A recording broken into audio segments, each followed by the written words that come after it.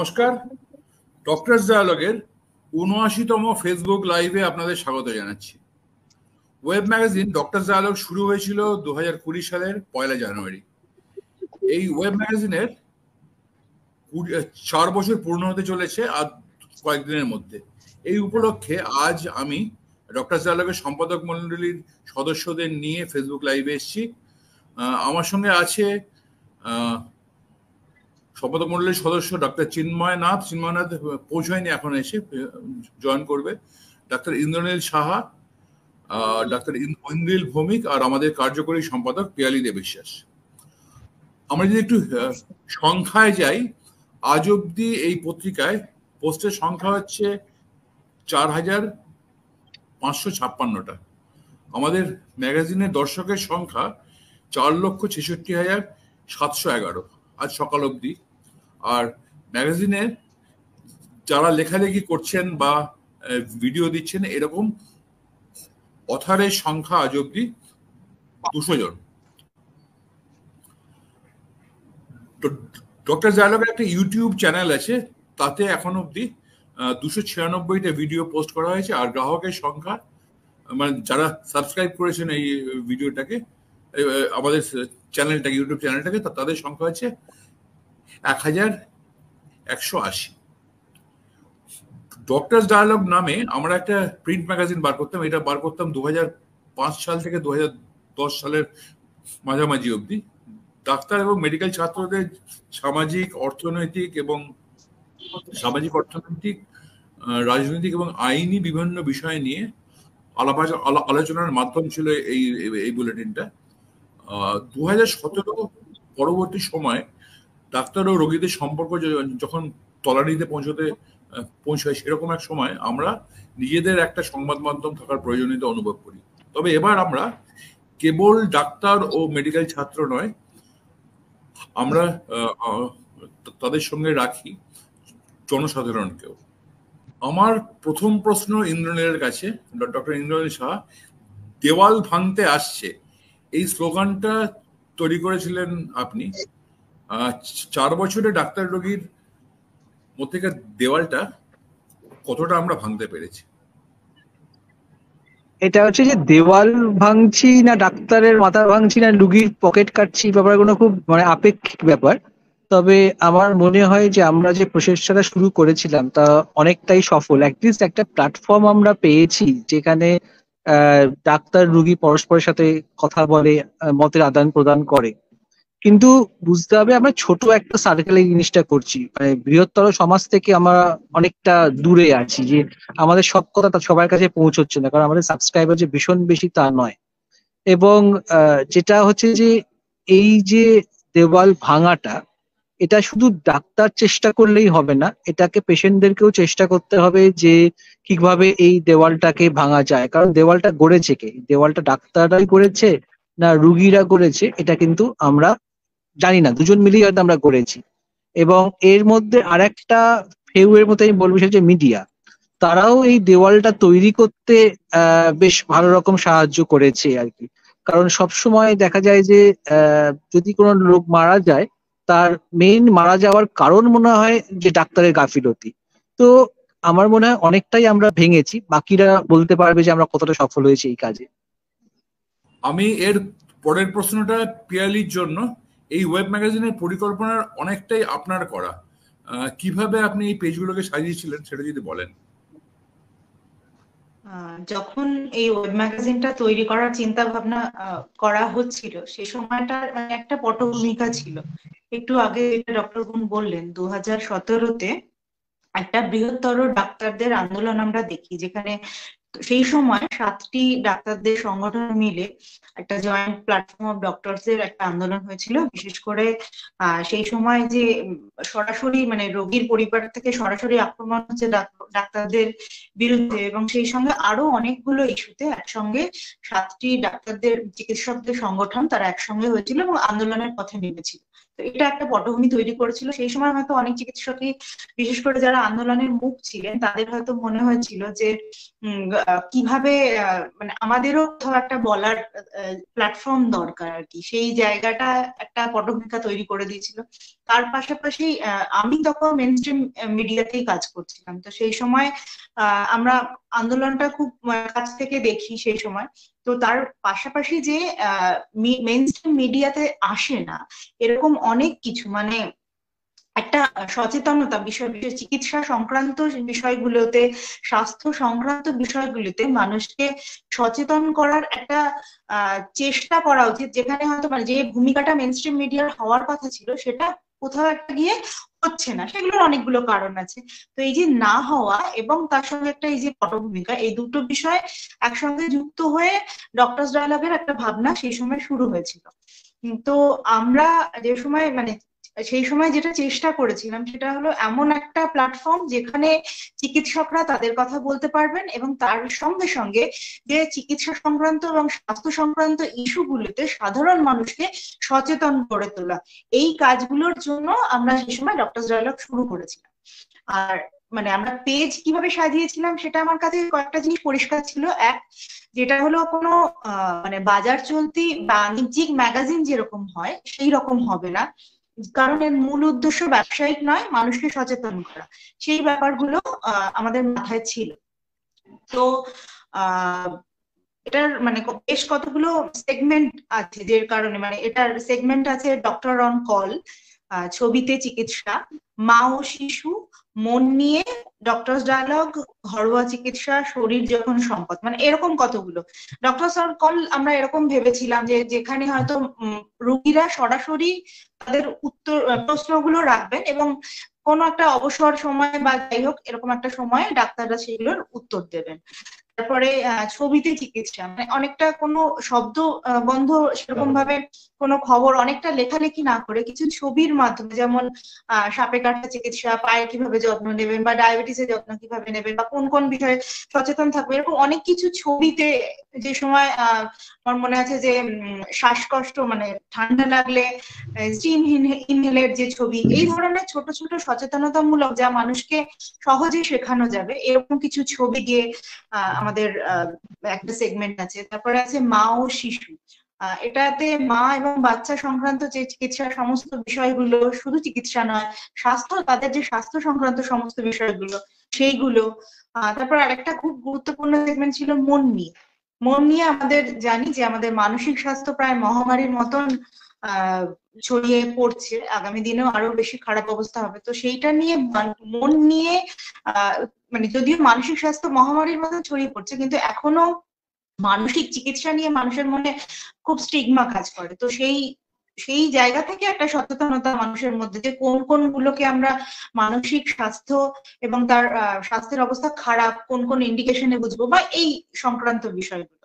আর ছিল ঘরোয়া চিকিৎসা। হ্যাঁ, ঘরোয়া মানে ডাক্তারের কাছে না গিয়ে আমরা কিছু বিষয়, যেরকম প্রাথমিক কিছু চিকিৎসা বা ঘরে যে কোনো চিকিৎসা পদ্ধতি কিরকম ভাবে শিখবো সেইটা নিয়ে একটা সেগমেন্ট ছিল। তারপরে শরীর যখন সম্পদ, শরীর যখন আমাদের অনেক কিছু আছে যেটা লাইফস্টাইল ডিজিজ, তো সেইখানে একটা ডায়াবেটিসের ক্ষেত্রে কি কি ধরনের আচরণ করলে বা কি কি ধরনের নিয়ম কানুন মেনে কাজ করলে মানে শরীরটা অনেকটা সুস্থ থাকবে, সেই ধরনের শরীর যখন সম্পদ ছিল।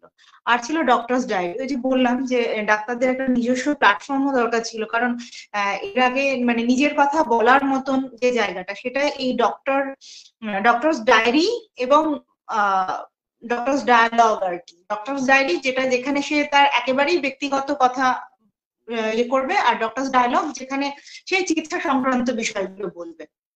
এরকম ভাবে দুটো ডাক্তারদের জন্য সেগমেন্ট রাখা হয়েছিল। তার সঙ্গে সঙ্গে ছিল স্বাস্থ্য আন্দোলন। আমরা জানি যে আমাদের দীর্ঘ সময় মানে সেই স্বাধীনতার পর থেকে স্বাস্থ্য ব্যবস্থার বেশ কিছু সময় আমরা 81 সময় যে ওষুধ আন্দোলন দেখেছি, বা তারপরেও আরো যে স্বাস্থ্য সংক্রান্ত যে কিছু আন্দোলনের বিষয় হয়ে উঠেছিল সেই সংক্রান্ত কিছু খবর বা কিছু আর্টিকেল এখানে রয়েছে।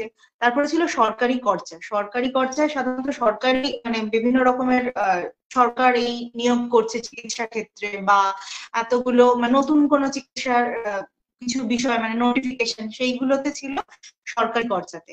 আর বাংলার মুখ মানে সারা বাংলার কোথায় কি চিকিৎসা সংক্রান্ত খবর সেটাতে ওখানে ছিল। আর ছিল বহির্বিশ্ব, বহির্বিশ্বতে আমরা সারা পৃথিবীতে যে আধুনিকতম চিকিৎসা ব্যবস্থা বা আধুনিকতম কোনো আবিষ্কার চিকিৎসা ক্ষেত্রে সেইগুলো নিয়ে আমরা সেখানে মানে লেখা থাকতো। আর ছিল ইতিহাসের সরণি। ইতিহাসের সরণিতে যেটা ছিল সেটা হলো মানে চিকিৎসা সংক্রান্ত বিষয় নিয়ে নানান যে ইতিহাস, হ্যাঁ, সেই মানে নানান ইন্টারেস্টিং গল্প এগুলো ছিল। এরকম ভাবে আমরা সেগমেন্ট সাজিয়েছিলাম এবং বললাম যেটা আগেই যে মূল লক্ষ্য কিন্তু এটা ছিল যে সামাজিক সচেতনতা এবং বাণিজ্যিক মানে কোন রকম বাণিজ্যিকীকরণের বিরুদ্ধে গিয়ে সামাজিক সচেতনতাকেই ওপর আমরা জোর দিয়েছিলাম যখন আমরা এটা তৈরি করেছিলাম। এবং তার পাশাপাশি ডক্টর গুণ যেটা বললেন যে দেওয়াল ভাঙতে মানে একটা রোগী এবং চিকিৎসকের যে সম্পর্ক সেটা যতটা সরাসরি হলে মানে হলে সমস্যাটা কম হয়, তো সেইটা আমরা একটা চেষ্টা করেছিলাম এর মাধ্যমে। আমি চিন্ময়নাথের কাছে আসছি। 2020 পয়লা জানুয়ারি আমরা ডক্টর ডায়ালগ শুরু করেছিলাম, তার ঠিক 3 মাস পরেই কোভিড মহামারী শুরু হয়, আর তজ্জনিত যে লকডাউন, সেই লকডাউনও শুরু হয়ে যায়। এই সময়টা জনশিক্ষার কাজ কিভাবে ডক্টর ডায়ালগ করেছিল সে বিষয়ে যদি আপনি বলেন। জনশিক্ষা 2020 জানুয়ারি মাসে ডক্টরস ডায়ালগ প্রথম আত্মপ্রকাশ করে, কিন্তু তার বীজ রোপণ কিন্তু অনেকদিন আগে থেকেই হচ্ছিল। এই যে রোগী এবং চিকিৎসকের মধ্যে একটা কমিউনিকেশনের অভাব, একটা বিভেদ, এবং আমাদের দেশে বিশেষ করে পশ্চিমবঙ্গে তো বটেই, যে ডাক্তারকে একটা ব্যক্তি পূজার আসনে বসিয়ে দেওয়া এবং একটা শোম্যানশিপ টাইপের, এর জন্য ডাক্তাররা নিজেরাও অনেকাংশে দায়ী, রোগীরা তো দায়ী, যে আমার সবকিছু দায়িত্ব আমি ডাক্তারদের উপরেই চাপিয়ে দিলাম, তারপরে কিছু যদি আমার আশা আশা পূর্ণ না হয় তাহলেই একটা মানে আহ, ঝামেলা ঝঞ্ঝাট বা একটা খারাপ একটা পরিস্থিতি তৈরি হওয়া। এই জিনিসটা যে একটা কমিউনিকেশনের অভাব, এবং ডাক্তাররাও যে মানুষ, তারাও যে তাদেরও যে কিছু আশা থাকতে পারে, তাদেরও যে হতাশা থাকতে পারে, তাদেরও যে ফেলিওর থাকতে পারে, এই জিনিসগুলো মানুষের কাছে জানানো, এবং মানুষের যে চিকিৎসা ব্যবস্থার উপরে মানুষের যে ভরসা, আশা এবং তাদের যে এক্সপেকটেশন, সেটাও মানে ডাক্তারদের জানানো। এই যে মাঝখানে দেওয়াল ভাঙা, এই জিনিসটা কিন্তু দরকার হয়ে পড়েছিল গত দশকের প্রায় মাঝামাঝি থেকেই। 2020 জানুয়ারিতে ডক্টর ডায়ালগ শুরু হয়, তার কিছুদিনের মধ্যেই চলে আসে কোভিডের সমস্যা হয়েছিল কি, যে গোটা চিকিৎসা ব্যবস্থার একটা ক্রাইসিস দেখা দেয়, এবং শুধু চিকিৎসা ব্যবস্থা না, সারা পৃথিবীতে সমাজের নর্মাল ব্যবস্থারও একটা ক্রাইসিস দেখা দেয়। মানুষ লকডাউন পরিস্থিতিতে ঘরে বন্দী হয়ে পড়ে, এবং মানুষকে ঘরের থেকেই মানে বেশ কিছু কাজকর্ম ঘরে বসেই করতে হয় অনলাইন। সেক্ষেত্রে ডক্টরস ডায়ালগ যেহেতু একটা অনলাইন প্ল্যাটফর্ম, এবং এখানে যেরকম পিয়ালি বললেন যে অনেক রকমের পেজ এখানে খোলা হয়েছিল বিভিন্ন উদ্দেশ্যে, সেই পেজগুলো বেশ কিছু কিন্তু বেশ কাজে দিয়েছে কিছু মানুষের, যদিও যতটা কাজে দেবে, মানুষের যতটা আমরা সম্পৃক্ত হব ভেবেছিলাম, সেটা হয়তো পুরোপুরি পূরণ হয়নি, কিন্তু অনেকটাই পূরণ হয়েছে। মানুষ এই ডক্টরস ডায়ালগের পেজের ডাক্তারদের যে সমস্যাগুলো সেগুলো জানতে পেরেছেন, আবার তাদের সমস্যাগুলো ডাক্তারদের কিছু কিছু সময় জানাতে পেরেছেন, অনেকেই খুলেছেন। তবে হ্যাঁ, সার্কুলেশন এটা যেহেতু মেইন স্ট্রিম মিডিয়ার মতো নয় এবং তার সাথে তুলনীয় নয়, সেহেতু একটা বৃহত্তর সমাজে আমরা পৌঁছতে পারিনি, কিন্তু যেখানে আমরা যেটুকুতে পৌঁছতে পেরেছি সেখানে কিন্তু সামান্য হলেও কাজ হয়েছে, যে মানুষের যে দৈনন্দিন সমস্যা, চিকিৎসা সংক্রান্ত সমস্যা, তার যে হতাশা, তার যে আশা, এক্সপেকটেশন, সেটা তিনি জানাতে পেরেছেন। ডাক্তাররাও তাদের যে সমস্যা, তাদের যে লিমিটেশন, সেটাও তারা প্রকাশ করতে পেরেছে, আর কোনো প্ল্যাটফর্ম ছিল না এর আগে। তো সেইটুকু হয়েছে, নিশ্চয়ই কিছুটা প্রোগ্রেস হয়েছে, তবে যতটা আশা করা গিয়েছিল যে আরো সারা দেশে বা সারা মানে অন্তত বাংলায় যেরকম ভাবে ওয়াইড স্প্রেড একটা সার্কুলেশন হবে এবং মানুষ যেরকম ভাবে আসবেন, তারা যুক্ত হবেন, কারণ এটা শুধু ডাক্তারদের বা চিকিৎসা কর্মীদের ম্যাগাজিন নয়, এখানে সাধারণ মানুষ এবং যারা রোগী তাদেরও অংশগ্রহণের আশা আমাদের ছিল। তো সেইভাবে অংশগ্রহণ না হলেও যেটুকু অংশগ্রহণ হয়েছে সেটাও যথেষ্ট উৎসাহব্যঞ্জক। পরের প্রশ্ন ঐন্দ্রিলের কাছে। লকডাউনের সময় আমাদের অনেকেরই চেম্বার বন্ধ ছিল, কাজকর্ম কমে গেছিল। সেই সময় অনেকেই আমরা সৃষ্টিতে মেতেছিলাম। সৃষ্টি, লেখালেখি, ভিডিও তৈরি করা, কবিতা লেখা, গল্প লেখা, স্মৃতিচারণ করা। সেই সময়টা তাদের যে সৃষ্টিগুলো, সেগুলোকে এক সূত্রে ধরে রাখা আর মানুষের মধ্যে নিয়ে যাওয়ার কাজটা কিভাবে ডক্টর জালাল করেছিলেন বলেন যদি আপনি।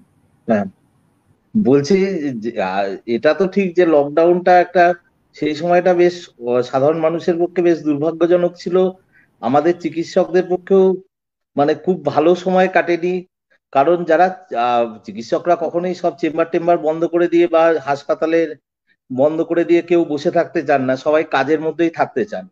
তবু সেই সময় পেশেন্টের চাপ যেহেতু কম ছিল, আমাদের যারা চেম্বার করেছি সেই সময় পেশেন্টের চাপ অনেকই কম ছিল। মানে দিনে এমনি সময় যা পেশেন্ট দেখি হয়তো তার থেকে অনেক অর্ধেক সময় আমাদের পেশেন্ট দেখতে হয় সেই সময়টা।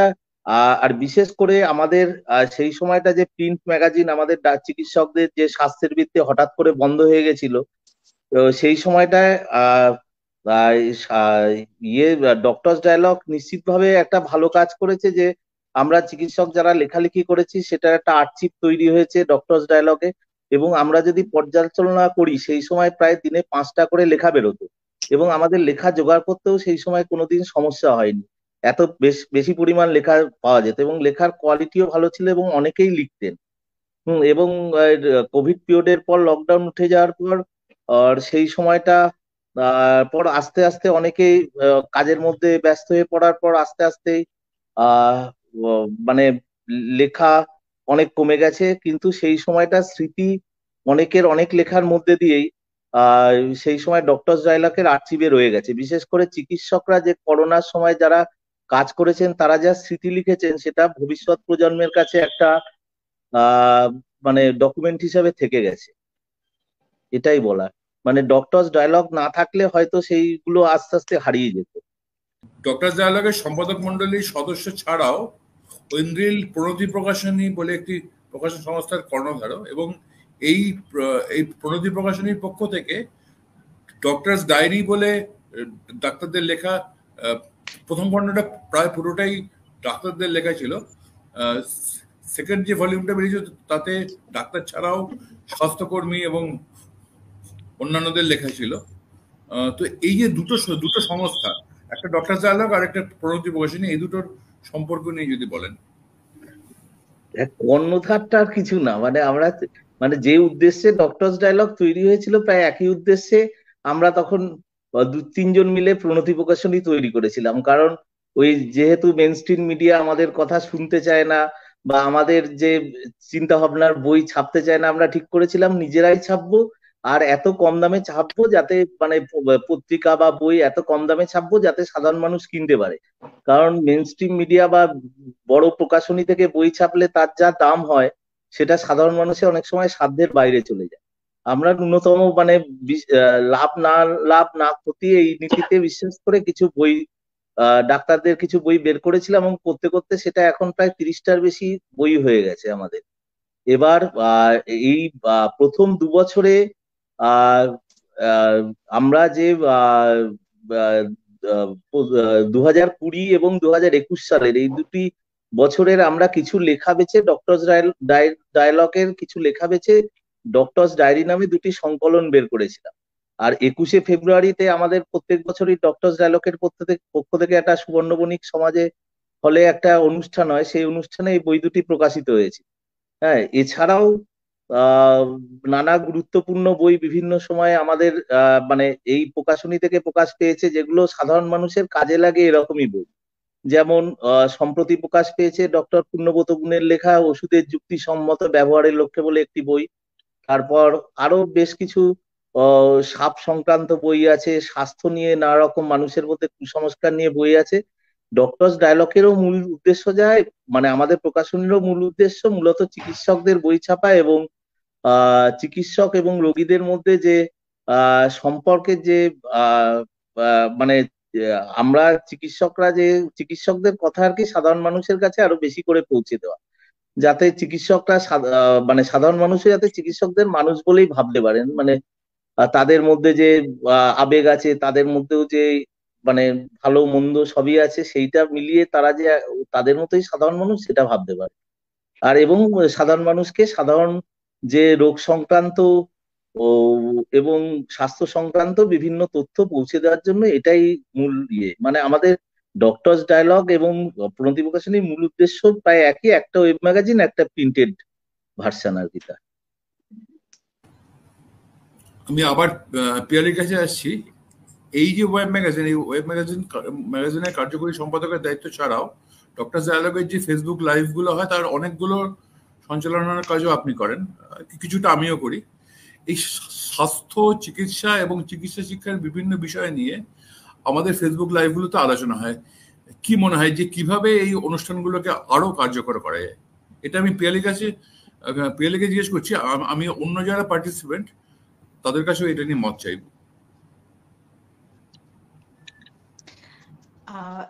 মানে অবশ্যই সেটা তো একটা আমাদের সবসময় চেষ্টা থাকে যে কিভাবে আরো ভালো করা যায়। তবে বর্তমান সময়ে যে ধরনের মানে একটা মানুষের কাছে পৌঁছাতে গেলে যে ধরনের প্রচার প্রয়োজন, সেটা অবশ্যই আমাদের এখানে হয় না। মানে আমাদের একটা জাস্ট ফেসবুক পেজ আছে এবং একটা ইউটিউব চ্যানেল রয়েছে। সেটাতে নিয়মিত যদি আমরা ছোট ছোট কন্টেন্ট, মানে আকর্ষণীয় কিছু কন্টেন্ট দেওয়া যায়, তাহলে মানে কন্টেন্টের ছোট ছোট আকর্ষণীয় কিছু ভিডিও দেওয়া যায় চিকিৎসা সংক্রান্ত, তাহলে আমার মনে হয় মানুষের কাছে পৌঁছানো যাবে আরো বেশি। আমরা যদি কিছু অ্যানিমেশন ব্যবহার করে কিছু যদি করা যেতে পারে, মানে এখনকার বর্তমান মানুষেরা যে ধরনের বিষয়ে আকৃষ্ট হন, এখনো অনেকের মধ্যেই লেখা পড়ার প্রবণতা কমে গেছে। মানে অবশ্যই একটা লেখার তার একটা অবশ্যই অন্য পাঠক রয়েছে, কিন্তু অনেক মানে নতুন প্রজন্মকে যদি আমরা বলতে চাই, তাহলে এরকম করে এত বড় লেখার পড়ার যে প্রবণতা, সেটা অনেকটা কমে গেছে।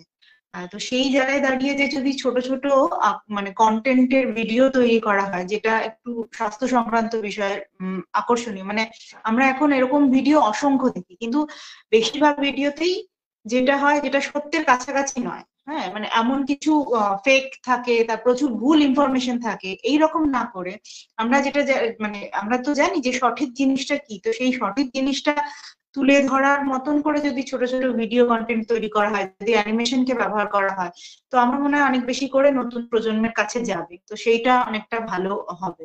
তারও এর বাইরে আমরা যেটা কিছুটা হলেও করি, সেটা হলো যেটা অনিন্দ্যা বললেন যে আমাদের যে সচেতনতামূলক যে প্রয়াস, সেগুলো ছোট ছোট করে বইয়ের আকারে, এবং সেই বইগুলো এমন দাম রাখা হলো যেটা সাধারণ মানুষের কাছে যাবে। এবং সেটা যদি মানে অনেক ক্ষেত্রে এরকম করা হলো যে যদি আমরা অনেকটা কম টাকায় দিই, এবার যদি মানে কম টাকার মাধ্যমে বেশি মানুষের কাছে দেওয়া যায় আর কি, এইটা একটা। আর ছোট ছোট যদি মানে এই ডক্টরস ডায়ালগের থেকে যদি কোনো ছোট ছোট সেমিনার বা প্রোগ্রাম করা হয়, হ্যাঁ, বিভিন্ন প্ল্যাটফর্ম গুলোতে গিয়ে, মানে সেটা স্কুল হতে পারে, সেটা আমাদের বিভিন্ন কমিউনিটির জায়গা হতে পারে, সেরকম জায়গায় গিয়ে যদি ছোট ছোট বিষয়ে আলোচনা করা হয় বা স্বাস্থ্য সংক্রান্ত কোনো কিছু তথ্য ভিডিওর মাধ্যমে তুলে ধরা হয়, আমার মনে হয় অনেক বেশি মানে আকর্ষণীয় হবে আর কি।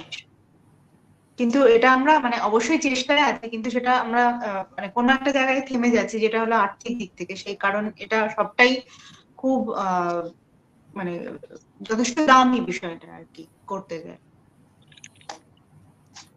আমি আসলে পিয়ালিকে যে প্রশ্নটা জিজ্ঞেস করেছিলাম, পিয়ালি সেই প্রশ্নটার উত্তর না দিয়ে যে প্রশ্ন আমি এর পরে জিজ্ঞেস করতে যাচ্ছিলাম সেই প্রশ্নের উত্তর দিয়েছে। আমার স্পেসিফিক উত্তর জিজ্ঞাসা ছিল যে আমরা যে ফেসবুক লাইভ গুলো করি, কিভাবে এই ফেসবুক লাইভ গুলোকে আরো বেশি কার্যকর এবং অর্থবহ করা যায়।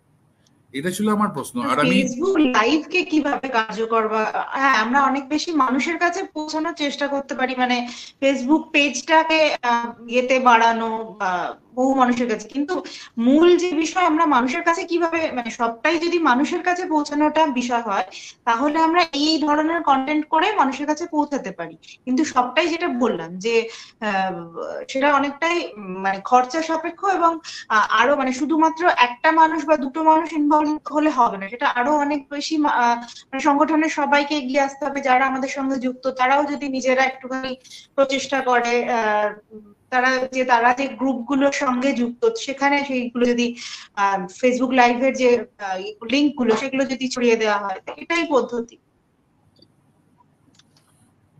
আমি এই প্রশ্নটাই তিনজনের কাছেই করব। যে প্রশ্ন মানে একটা প্রশ্ন আমি করেছিলাম আর পিয়ালি এর তারপরে যেটা প্রশ্নটা আমি করতাম সেটা নিয়ে মতামত দিয়েছি এই দুটো বিষয় নিয়ে। যে এক হচ্ছে যে মানে আমি সিনিয়রিটি হিসেবে জিজ্ঞেস করবো প্রথমে চিন্ময়ের কাছে যে কিভাবে আমরা ডক্টরস ডায়ালগটাকে আরো কার্যকর করতে পারি, আর কিভাবে আমরা ডক্টরস ডায়ালগের যে ফেসবুক লাইভ সেটাকে আরো আকর্ষণীয় আরো কাজের করতে পারি। মানে আমরা যদি দেখি তাহলে দেখা যাবে যে ডক্টরস ডায়ালগে আমাদের যে পোস্টগুলো হয় পোস্টের মধ্যে বেশি পোস্ট হচ্ছে ডক্টরস ডায়েরিতে, যেখানে আমরা আমাদের যে অভিজ্ঞতা, চিকিৎসার অভিজ্ঞতা বা জীবনের অভিজ্ঞতা সেগুলো নিয়ে লিখি। সেকেন্ড হচ্ছে ডক্টরস ডায়ালগ বলে যে সেগমেন্টটা, সেখানে আমরা আমাদের বিভিন্ন বিষয়ে মতামত, সামাজিক বিষয়ে মতামত, রাজনৈতিক মতামত, অন্যান্য চিকিৎসা সংক্রান্ত মতামত সেগুলো আমরা লিখি। এছাড়া মা ও শিশু, মায়ের স্বাস্থ্য, শিশুদের স্বাস্থ্য এবং ফোর্থ হচ্ছে মন, এই চারটে সেগমেন্ট ছাড়া, চারটে পেজ ছাড়া অন্য পেজগুলোর জন্য কিন্তু আমাদের লেখা জোগাড় করাটা খুব ডিফিকাল্ট হয়। এবং এই যে আমরা যেটা শুরু করেছিলাম যে ডক্টরস অন কলটা আমরা শুরু করেছিলাম, কিন্তু ডক্টরস অন কল আমরা চলেই নি সেই অর্থে। তো এই কিভাবে আমরা ডক্টরস ডায়ালগটাকে আরো ভালো করে সাজাতে পারি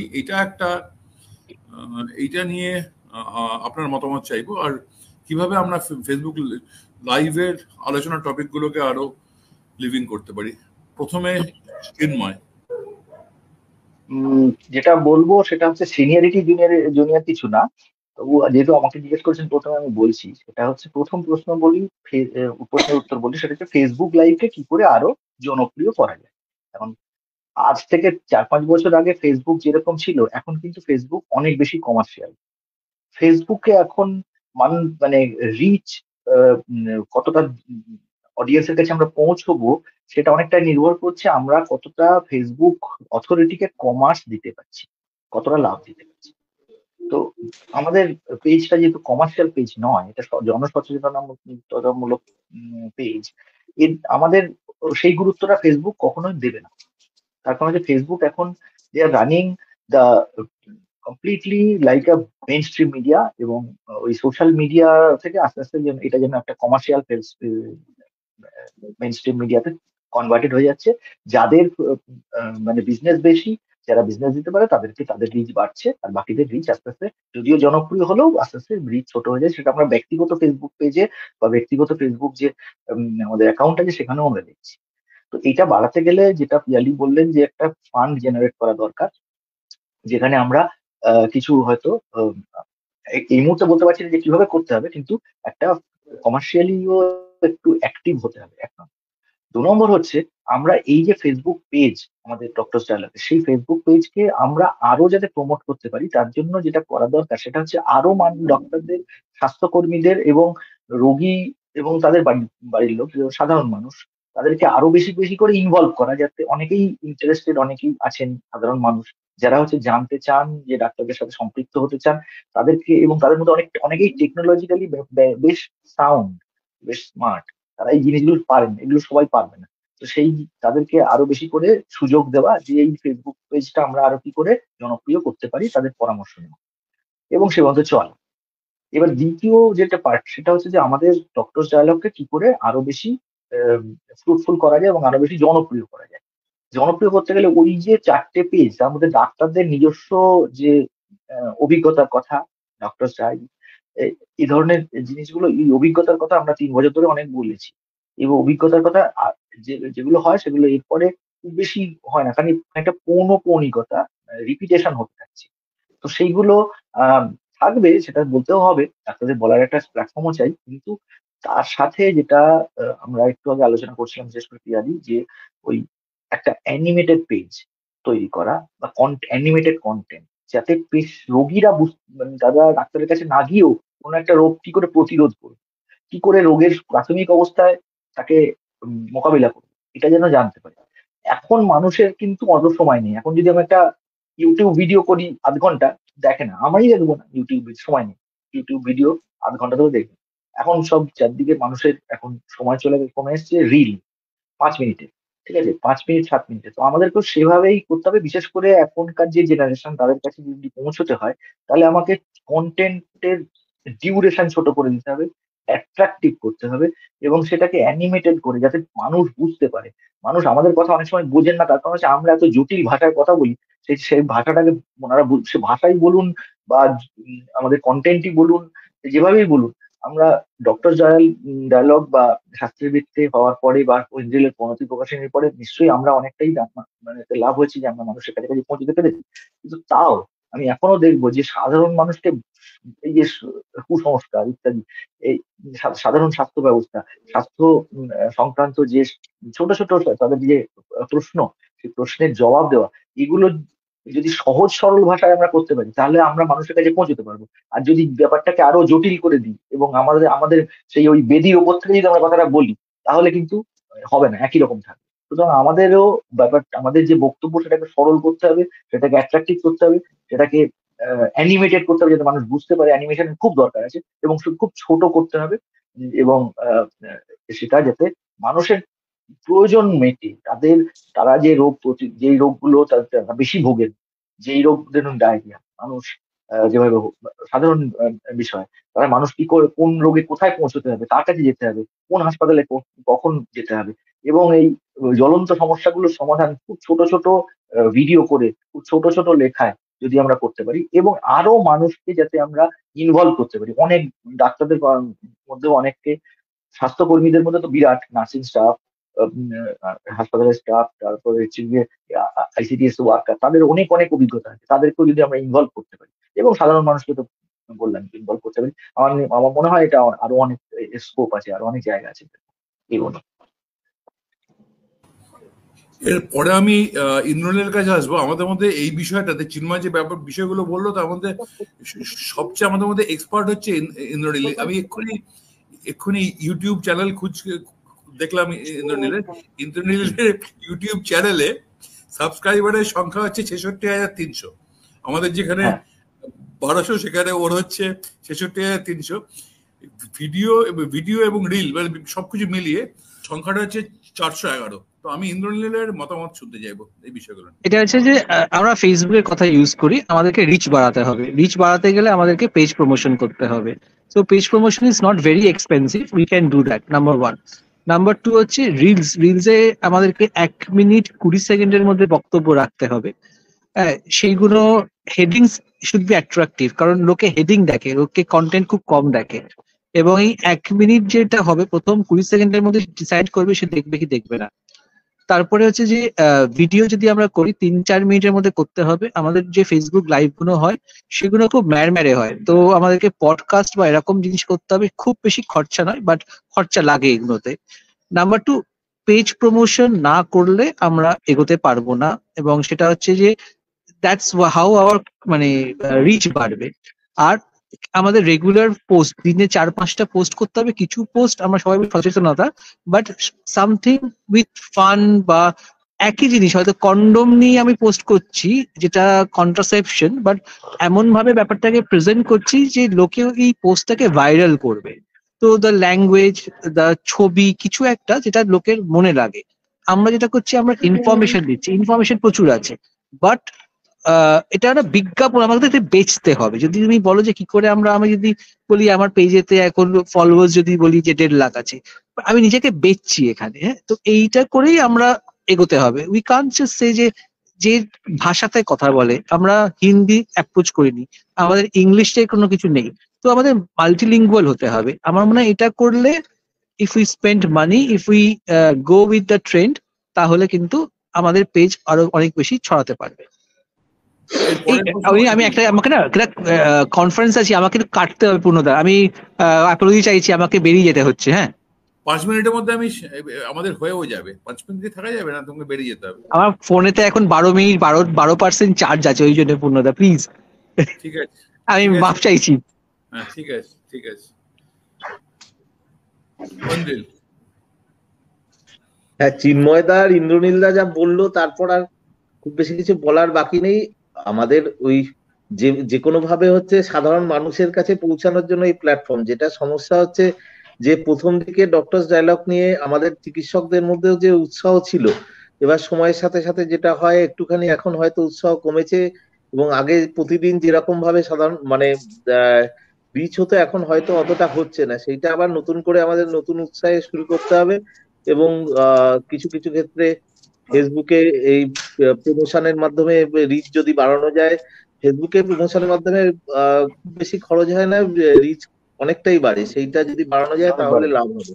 মানে যেটা হ্যাঁ, যেটা হচ্ছে সাধারণ মানুষের কাছে পৌঁছানোর যেভাবেই হোক পৌঁছাতে হবে, না হলে মূল উদ্দেশ্য আমরা নিজেদের মধ্যে মানে ইয়ে করে যত ভালো লেখাই হোক, সেটা যদি মানুষের কাছে না পৌঁছায়, সেটা না পড়ে বা না দেখে সেই ভিডিও, তাহলে খুব বেশি মানে তার থেকে তাদের সুফলও কিছু মানে সেরকম পাওয়া সম্ভব না। হ্যাঁ, যেটা চিন্ময়দা ইন্দ্রনীলদা বললো, আমিও ওর সাথে একমত। সেটা নিয়ে আমাদের নিজেদের মধ্যে ভাবনা চিন্তা করতে হবে, নিজেরা বসে করতে হবে, এবং আরো চিকিৎসক এবং স্বাস্থ্যকর্মীদের আমাদের এর সাথে যুক্ত করতে হবে। কারণ চিকিৎসকদের একটা বড় পরিচিতি থাকে, স্বাস্থ্যকর্মীদেরও পরিচিতি থাকে, তারা সাধারণ মানুষকে মানে এবং অন্যদের এটার সম্বন্ধে জানাতে পারেন। সেইটা নিয়ে চেষ্টা করতে হবে। আমরা আজকে যে আলোচনাটা করলাম, আলোচনাটা অ্যাকচুয়ালি এটা হয়তো আমরা নিজেরা 4-5 বসে আলাদা আলাদা করে একটা মিটিং করতে পারতাম। এইটা এক হিসেবে বলা যায়, যদিও আমরা ফেসবুক লাইভ সবাই আমাদের আলাপ আলোচনাটা দেখতে পাচ্ছেন, এইটা আমাদের সম্পাদক মন্ডলীরই একটা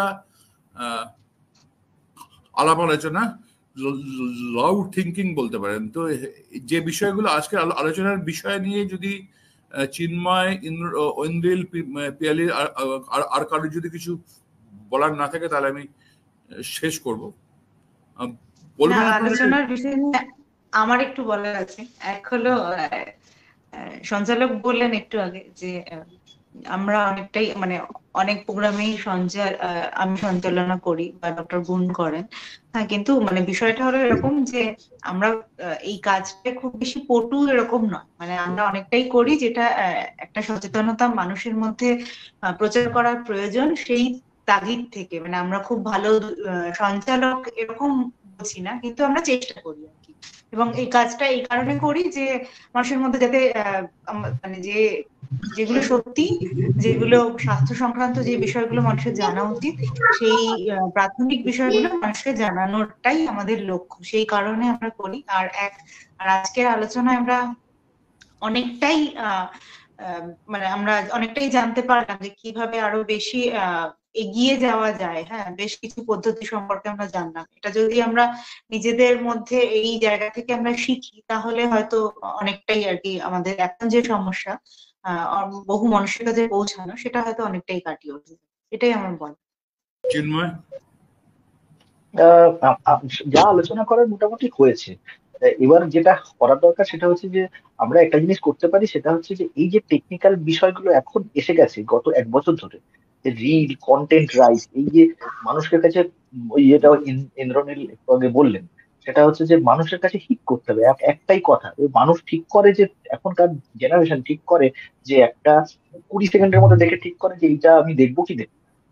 ওই 20 সেকেন্ডের মধ্যেই প্রথমেই একটা রিল যদি তৈরি করি বা একটা অ্যানিমেটেড ভিডিও যদি তৈরি করি, প্রথমটাকে এমন অ্যাট্রাকটিভ করতে হবে সে আর ওটা ছেড়ে বেরোতে পারবে না। তো সেইটা কিভাবে কেউ করতে হবে সেটার জন্য এক্সপার্ট আমার মনে হয় চয়েস করা উচিত। আমরা হয়তো লিখতে পারি জিনিসটাকে, কিন্তু সেটাকে অ্যাট্রাকটিভ করতে পারছি না। তো সেটা কি করে অ্যাট্রাকটিভ হতে পারে, একটা একই কন্টেন্ট সেটাকে কি করে অ্যাট্রাকটিভ করা যায়, এটার জন্য বোধহয় কারো হেল্প নেওয়া উচিত। যারা এটা নিয়ে কাজ করছে। ধন্যবাদ চিন্ময়। তাদের হয়তো কিছু খরচা হতে পারে। না, আর কিছু নতুন কিছু বলার নেই।